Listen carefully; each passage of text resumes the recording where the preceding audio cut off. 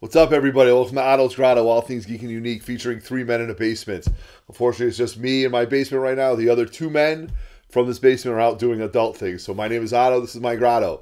And if you've never watched one of our live videos, we do a live video on Instagram and YouTube.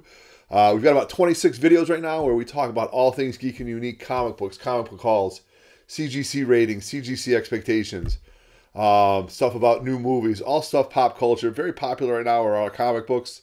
So it's my pleasure to talk about some books that I have. This video is called 5 Slabs in 7 Days. So, I'm a collector. Like I've always said, I've been collecting since I was about maybe 12 years old. I did take a big hiatus off, obviously, to have family, go to college, and raise my family and stuff like that. But now I'm back, and I've been buying lots of fun books. And I'm very fortunate. I was able to finish up about a year and a half ago my X-Men run 1 to 300. No, they're all not slabbed. No, they're all not near mints. But I do have 1 to 300, which was my biggest collection by far. So what I found lately is that I've been actually buying slabbed version of the raw copies of books that I really, really enjoy. So I want to start off with this book because on Instagram, I'm going to have this for First Appearance Friday. Although this is definitely not Jean Grey's first appearance or Phoenix's first appearance. This is what I consider the first appearance of Dark Phoenix. She actually appeared, though, in 134. That's what CGC represents it as. But in my opinion, this is X-Men 135. In my humble opinion, the first appearance of Dark Phoenix. First appearance of Senator Kelly, though. Very interesting. Who became a very important character in the movies. Story written by the most awesome Chris Claremont and the incredible Mr. John Byrne. This is a cover swipe to X-Men 56 done by Roy Thomas and Neil Adams. And in this book, Dark Phoenix is out of control. She is running rampant. The Dark Phoenix power is just completely enveloped her. She's gone completely nuts. She's flying through the galaxy. She destroys a planet. She destroys the X-Men. And she is just bonkers. All right. So this is something that I'm going to show off on Instagram for First Appearance Friday, along with some books. Now, I like this grade. Why is this an 8.5? Because I have a 101 at an 8.5 also. This, not a very pricey book. I could have bought it at a higher grade, but I'm a very linear collector. And what I mean by linear collectors is I like to have books that are relevant of the same grade. To me, it's not about the dollar value. It kind of is. But it's also kind of about the collectability of it. And I'm going to get into that when I show you 2 more books that I just actually picked up as part of my 5 slabs in 7 days. So, X-Men 135, my first appearance of Dark Phoenix. Yes. What would you like? I have my assistant, Cristiano Alfred. He's down here right now. Kind of help me out. What can I help you with, young fella? Do you want to come behind? Okay, you can come behind the bar and see what we have. So, everybody, this is my assistant, Cristiano Alfred. Cristiano, say hi to everybody. Hi. Hi. The camera's right over there. All right. So let me do some talking. All right. So now I was at a show this past weekend with some of my buddies. Bernie 1869 was there, and it was a small show. But what was really good about it was a lot of different vendors from the area. And so there were a lot of different books that a lot of different vendors who had a lot of different books. And if you go to local cons, a lot of the same vendors have a lot of the same books for a lot of the same prices. So didn't really know what I was going to buy because I did make a big purchase, and I'm going to show you that. I think it's my last book. But as I was looking through some books, I found a new vendor, a really nice guy. And sticking with my X-Men, he had both of these books. X-Men 121 and 120. Both already graded. Both at a CGC 9.4. And I was shocked. I was like, are you kidding me? You have both of these books. Now, these books are some of my favorite runs. This story arc can go back all the way to Giant Size X-Men 1, where Logan left the Canadian forces and Jim Hudson, a.k.a. Vindicator, Weapon Alpha, had to go after him. X-Men 109, I actually need to complete this set, and I'd like to get that book at a 9.4 also, just so I'll have all of the key Alpha Flight books at a 9.4. So in this story, I don't know for what reason, is they do go to Canada, And Alpha Flight is absolutely waiting for him. And they knock the X-Men around. I mean, the Sasquatch, Shatterstar, North Star, Aurora, Shaman, they absolutely tool on the X-Men and really lay on the smack. I don't know if Puck was there too. I'm pretty sure Puck was there also.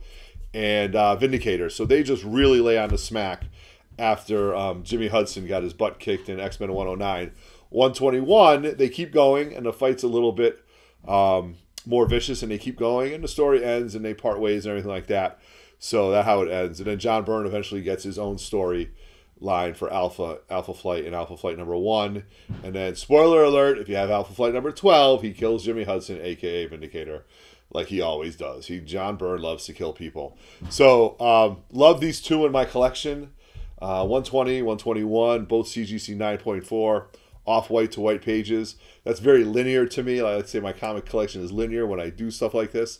Bernie 1869, the executive producer, will say it's not linear because they are different CGC labels, old label versus the new label.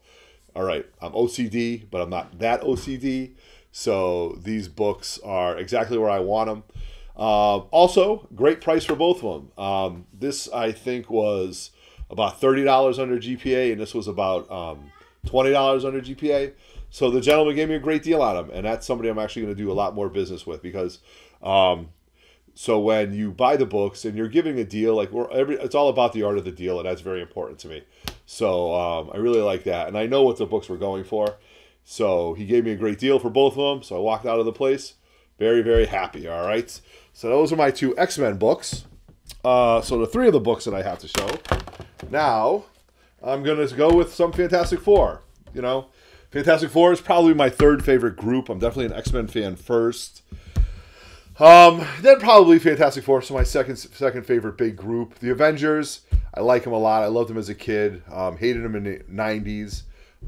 But that's it. So I did pick up a good book on Instagram. They do a lot of raffles.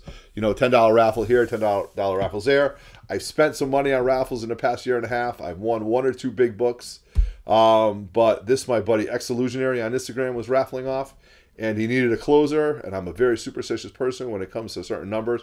I always like to be the closer. I always like the 1 spot, the 11 spot, the 13 spot, and the 21 spot. Just numbers that I really enjoy. So he was raffling off this book, Fantastic Four 67. So I won this book for $10 whopping. All right. It is a 7.0. It came out in October of 1967. This is the first appearance of him, Adam Warlock, and the Cocoon, which we saw in Guardians of the Galaxy 2. We have the off-white cover. We have a lot of characters on it. We have Crystal, I think the Recorder, the Fantastic Four. I forgot who the other guy is. We have the Thing, and the first appearance of him. Then we transform into, then him goes into the Thor line and stuff like that. So he really has, before he becomes Adam Warlock, he does have a lot of different personas before he takes on. But for $10, a book from 1967, from off-white to white pages, it's pretty good. Will I sell this book? I probably won't. You know, for $10, I could probably flip it on eBay and make a couple times my money. But it's a key book. It's a white book. It's a 7. And I'm very happy with it. So that is my big raffle win for a while. So now I'll probably go try for a while. But I'm still trying. Lately, my thing with raffles is, for the bigger raffles, I'm just buying 1 spot for $10. And if I hit, I hit. I'm not buying, 10 spots for $100 unless it's something big. I did get Burns last year when I bought a bunch of spots for a Showcase 22. First appearance of Green Lantern, and I lost that one. So that kind of burned me. I'm still sour about that. So now we have one of my 2018 wants, a huge want.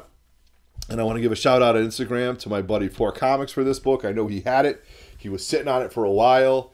And it is FF number 13, the first appearance of the Red Ghost and the Watcher. All right. So why this book? Why this grade? Why was it important to me? Well, this is a book you don't see that often. And when you do, you don't see it in a grade that it is. I did pay GPA for it, but I'm okay with that because this book, I think, has a lot of legs. And this is a book that you don't see at a high grade. It's off-white to white pages. and it is the first appearance of the Watcher. Why I really love this book is because this is going to be Stan Lee's character.